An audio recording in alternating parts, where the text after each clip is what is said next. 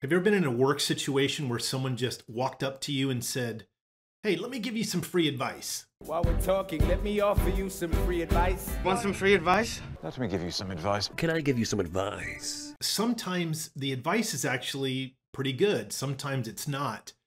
But it's usually very tough to follow. Keep watching and I'll tell you why.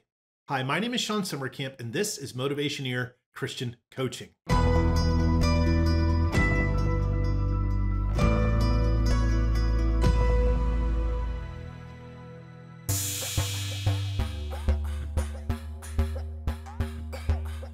There are actually a couple of reasons for this. I'm not going to get into all the psychology of it as much as I would love to, but there are two things that I want to highlight. First of all, when someone is telling you they're going to give you some free advice, they're not asking you, which means we're usually not in a mindset to be looking for that input. When someone just says those words, "I'm going to give you some free advice," it kind of instantly breaks into our left hemisphere pattern and we get some stress hormones flowing through us. It's usually something that, at least for me, I think it is for most, but please tell me in the comments if it's not for you or if you definitely agree. It's a confrontational way to communicate an idea to somebody. So when someone is not asking for the advice and someone just kind of butts in and gives them the advice, that kind of alerts our adrenaline system, our stress system, and we tend to want to fight back. So even if the advice is really great, it's not always easy overcoming that defensive initial reaction. I'm not saying that the defensive initial reaction is okay to do, and I'm definitely not saying it's wrong to do. It's just very natural, and as a result of that natural side of us, it doesn't really sink in whatever it is being said. The second one is, if someone is not ready or in that mindset to receive advice from us, they don't have an investment in carrying out that advice. We're not really meeting them where they're at.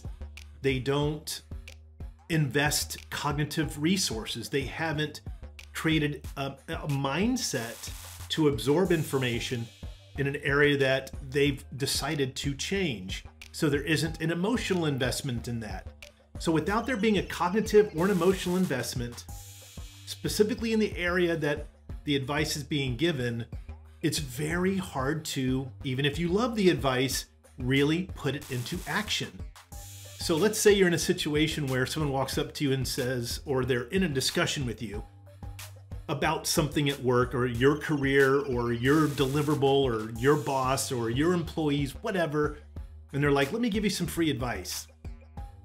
They're basically asking you to just listen to them in that moment, no matter what you're thinking or feeling. You're doing it wrong. They know it's right.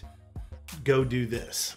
So the opposite of that, and when it can be somewhat easy to follow free advice, I think really one of the few ways is when you ask someone for it, or when someone who is talking to you wants to give you that advice, they ask your permission to give the advice. Like they say, "Hey, I have a thought about this. May I share it?" Or, "What would you think if I gave you another perspective?" Or, "What do you think about me sharing my opinion?" Whatever. This is when that free advice, it's given a little bit of time, a buffer for the person to kind of get into a mode of, okay, yeah. Hopefully they'll be free to say no. Hopefully they'll be courageous enough to say, "Nah, I'd rather you just listen right now." But if they do say yes, then it makes it a little bit better. It's way easier though, if you want to get some information across to someone, to wait until you think they're ready for it. Find out by asking other questions.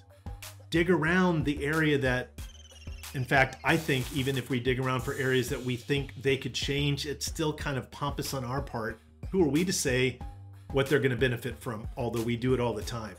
So when you do get free advice, I do recommend us not kind of pushing back on it very hard, but realize, okay, for me to take this advice, even if it's brilliant or from a brilliant person or someone you respect, it means going away and getting into a mindset, a mental space, an emotional space where you're going to think through what was said, the foundations of why it's said, the context of the information, and then come up with your own plan on how to implement it. Otherwise, free advice is really hard to follow. Thanks for watching. Please like and subscribe for 2 new videos each week. Tell me in the comments below about your career situation, and I'll make a video for you with a shout out. You can also become a member at Motivationeer.com. Your career is not just a way to make a living, it's a way to transform the world.